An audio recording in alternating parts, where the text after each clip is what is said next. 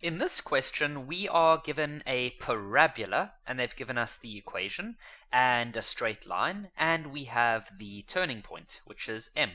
The first question says, calculate the coordinates of A, B, and C. Now guys, for 5 marks, that is easy, because A and B, those are x-intercepts. So to find the x-intercepts of that graph, you just make y equal to 0. And to find the the x-intercepts, you make y 0. So we say 0 equals to 2x squared minus 4x minus 6. Now, you could use the quadratic formula. You can divide everything by 2, which is what I'm going to do.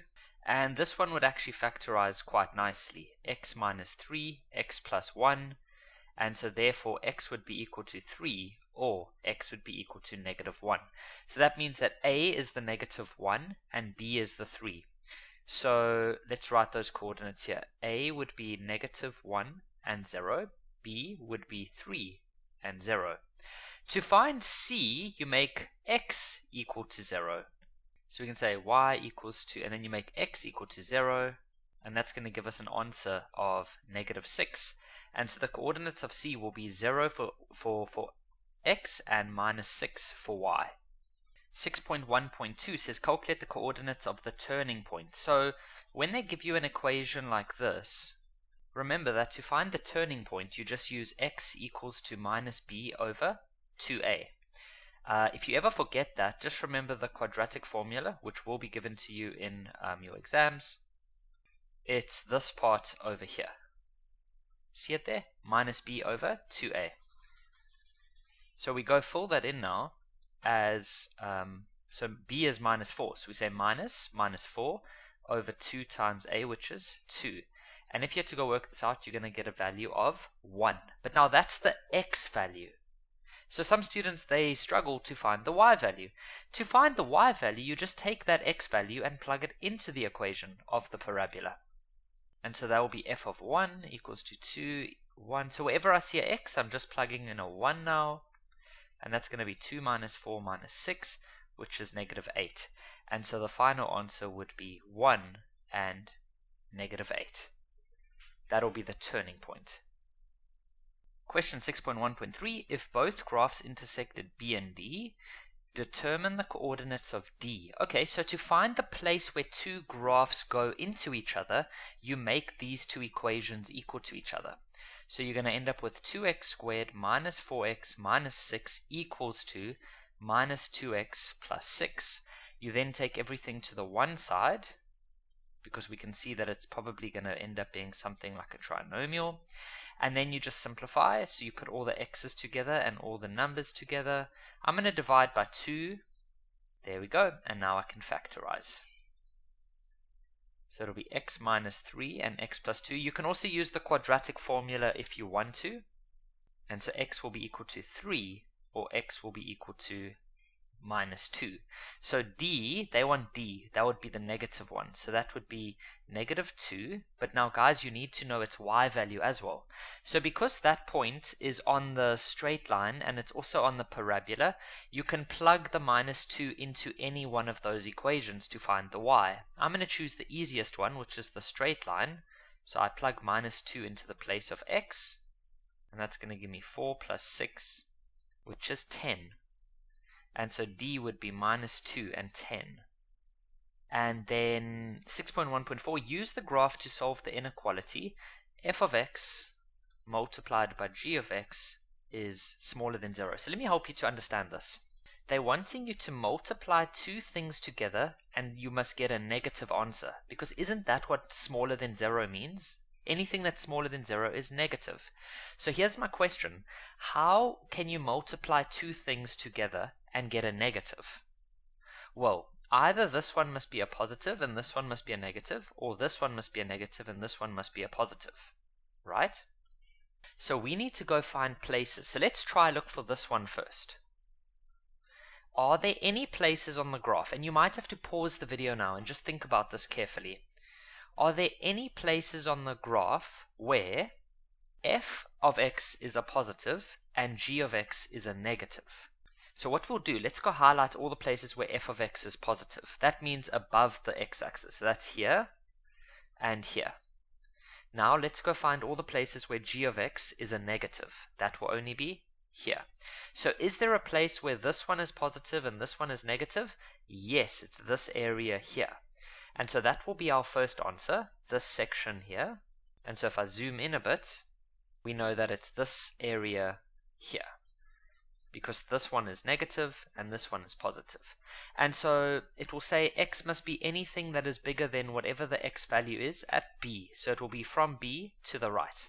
Now if you guys can remember, we did find b already. We found that earlier. We said that the coordinates at b was 3 and 0. So we can say that x must be bigger than 3. Or now we need to go see if there's any other areas. So now we erase all of that.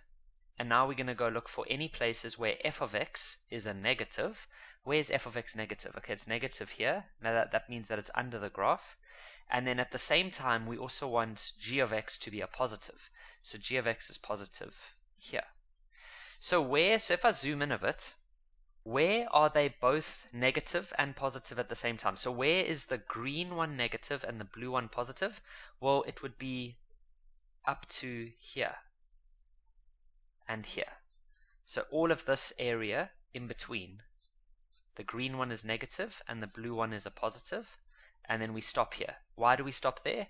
Because after that point, this green one is about to become a positive again, and we don't want that. So it's everything between b and a. So for that one, you would say that x must be anything between b and a, so x must be bigger than a's value, which is -1, but smaller than b's value. So the final answer is the following. X can be bigger than -1, but smaller than 3, so that takes care of this section, or x can be bigger than 3. Some of you might be thinking, Kevin, can't we just include the number 3? No, we can't, because at the number 3, they're both 0, so this part here wouldn't make any sense. So we mustn't include 3. Now, if you are a student who prefers interval notation, you would say x is an element from -1 to 3, or 3 up to infinity. Now, when they talk about, for 6.1.5, when they talk about increasing and decreasing, that is where we draw a roller coaster. And we always go from left to right. Always imagine your roller coaster going from left to right. So let's draw ourselves a roller coaster with wheels. There we go. Now, where is the roller coaster going downhill? If it's going, it must always go from left to right, hey? So it must go like this. So where is it going downhill? It's going downhill here. And then where is it going uphill? Over here. So what does increasing mean? Increasing means you are going uphill. So it's going uphill for this section over here. But they want you to use x values. So it will be from point M onwards. Okay, because those are the x values. From point M onwards. And so M had an x value of 1. Remember that? And so we can say that x must be bigger than 1. You don't want to say equal to 1 because the roller coaster is not increasing there. And they said strictly increasing. If you prefer interval notation, you would say from 1 to infinity. Last question, 6.2. With reference to the above graph, calculate the average gradient between B and D. Okay, so between points B and D. So this whole word average gradient confuses students, but it mustn't, guys, because gradient is just y2 minus y1 over x2 minus x1. Now, technically, this is for a straight line. But if they ever ask you to do it between B and D, I mean, even though this is a straight line, here they said of f, but they didn't need to say that because, yeah, it doesn't really matter. So it's actually quite a weird question because if you guys think about this carefully, let me first not go on another path here. Let me explain to you guys. When they ask you to work out the average gradient, you are still going to use this formula, okay? Nothing changes. Now, this is a bit of a weird question because, not weird as in difficult, just quite easy to be honest, because this is a straight line. And we know that this line has a gradient of -2. So surely the answer is -2. But anyways, for 3 marks, I think that was a bit of a mistake, to be honest. I don't think the teachers who set this up realized that that made it that easy. But that's okay. So for 3 marks, what might have happened, because technically you could just say that it's negative 2 because it's the straight line. But let's say the straight line wasn't there. Let's say the straight line is not there, and we only have D and B on the parabola. And that's what the teachers were trying to say here of f. So D's coordinates we found earlier as minus 2 and 10. Okay, so minus 2 and 10. And then B's coordinates we found as 3 and 0. So we could go use the gradient formula. We could say 10 minus 0 over minus 2 minus 3. But yes, as expected, the answer is negative 2. And so that is how you would do that question though. So whenever they say average gradient, just use the gradient formula.